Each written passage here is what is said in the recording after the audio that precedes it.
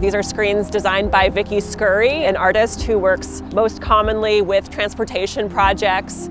I bring vision and sight together in a way that really works with community identity and sense of place. And I think that's what artists, if they're good, that's what they're bringing to the team, is this vision that could easily be transformative in this site. And I just sort of thought, you know, this is a really good fit. I would love to work here, and I'd love to make this come alive in a way that is unexpected. I think public art adds a sense of spirit and a sense of soul to the built environment. And it adds mystery and surprise and all these sort of perceptual experiences that might not be there otherwise. But it's this sort of spiritual aspect of it that really, I think, elevates the human soul. So it's so much more than nuts and bolts and just getting from here to there. It's about carrying your spirit through the day, through the year, through the months.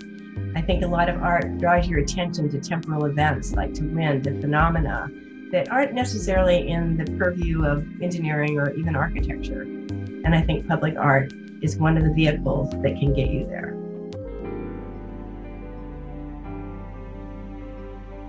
I've always been interested in creative projects since I was a little kid. Somehow or another, I found myself in public art. And it's been a really great fit for me because it's sort of a multidisciplinary, interdisciplinary field. It's definitely influenced my work. In fact, you can see the big influence of printmaking in the Kettering project. Even though it's three-dimensional and it's made of metal and it's laser cut and it's huge compared to a print, there's a lot of influence that I see from my printmaking days and the discipline I got from being a printmaker, and also the sort of socialization that you get as an artist in printmaking is totally different than being in just a studio by yourself.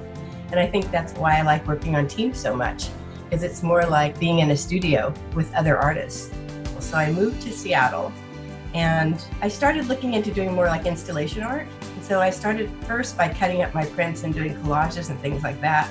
Then I started doing things more in 3 dimensions, using found objects and things that I created space from, and I could still use printmaking, but in this case in the form of projection art. So I was involved with projectors and lighting and sound.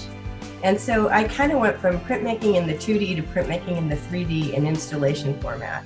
But it kind of moved me into more of an installation focus on different types of materials and different types of spaces and how you move through a space and create placemaking. And all that started way back when. And what artists bring is kind of an out-of-the-box look at it. Because I think a lot of engineering is cookie cutter. You know, it's like, we've done this bridge, we'll just kind of modify it, fit it to the site, and you know, we'll put it there, and you can buy that railing and this and that. And adding artists, I think, adds yet another dimension, because you get beyond just the practical and the functional to the spiritual and the soulful, you know, and the poetic. I think the site review was key for me, you know, going out there and then meeting everybody in the selection committee, and people really wanted to get something done. They wanted something significant, and they were willing to get behind it and do what it would take to do it.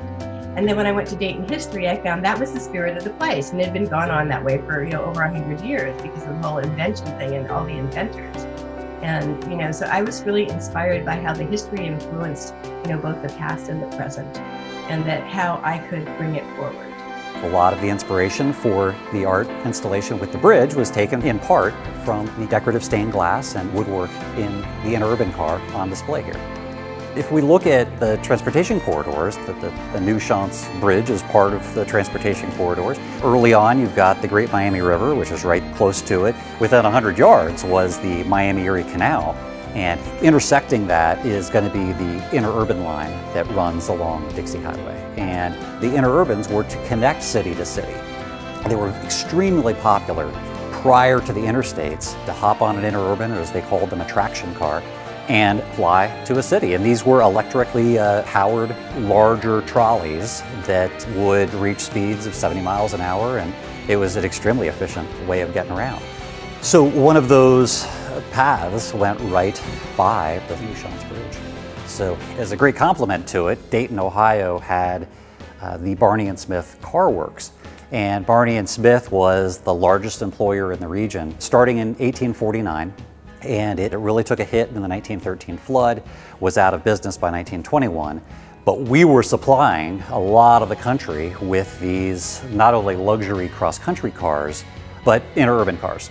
We have a Barney and Smith built luxury cross-country coach with inlaid mahogany and electric and oil lamps, mohair seats. It's really a brilliant car. And then when I went into the museum, I spent a full day there. And then because our place was on a trolley line, they also had a museum room full of trolleys, right?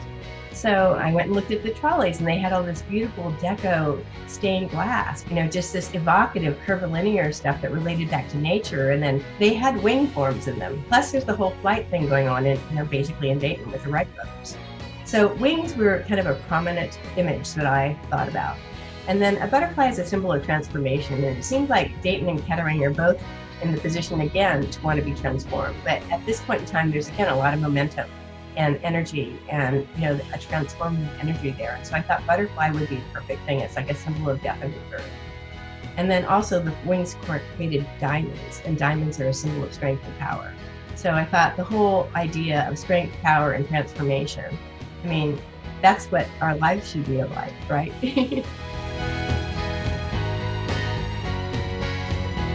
Barney & Smith was Dayton's largest employer, and what replaced it as the largest employer was the National Cash Register Company. And because now you're dealing with a machine that does not appreciate the expansion and contraction of wood, they go to metal cases and metal surroundings. And so they start to bring in some of the most skilled, not only artisans in castings and foundry work, but the artists that design these things and commissioning the design of some of these gorgeous brass and nickel-plated cash registers that were coming out of Dayton, Ohio. I wanted it to have an organic quality because, as I mentioned, the whole idea of flight and flow and the deco imagery that I was looking at was all kind of curvilinear. And then the towers, because of the way that it's a split grade situation, so you have a really different experience entering or leaving Kettering, and they both need to work. And it's hard, I think, on the entrance part to really realize that could be the gateway, because it's only on one side and it doesn't necessarily catch your attention. So the tower does. The tower kind of stands out there and catches your attention and causes you to look to the left. We worked with several stakeholders that live around this site or own businesses around here. And we also worked with Dayton History and Calvary Cemetery. The concept of the artwork was completely open to the artist. She came to the site, she did the research, she talked to the community, and felt like the art screens that are now being installed on the bridge were the best solution for creating a gateway into and out of Kettering. So it's visible from both north and south heading on Dixie.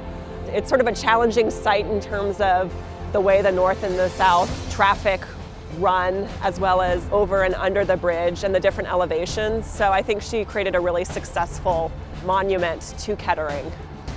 I will say that this has been an incredible moment to see this come to fruition. And after talking about it for 3 years and looking at drawings and construction documents, and to actually see it in person is definitely a dream come true. We're honored that some of the inspiration to the bridge artwork is based on part of our collection. And so this artwork is based on some of the same stories that we're telling and trying to preserve. So I'm pleased that the city saw to call on us to see if we could help in some way, and it's great. It's a nice little marriage. I guess I'd hope they would smile, because I think it's kind of an evocative piece and it presents itself in phases. It's going to look different in the day and different at the night. And the shadow gardens that are created by it, like the shadow patterns on the sidewalk, you know, a lot of people don't even think about things like that until they've experienced it. And it's like an aha, oh my gosh, it creates patterns on the sidewalk. And then at night, it's different too, because it's backlit on one side and fully lit on the other side. And so you get, again, these changes of experience and perception. And so I think what I'd like people is just to pause and reflect and to perhaps smile, because it's like a welcoming gesture to Kettering.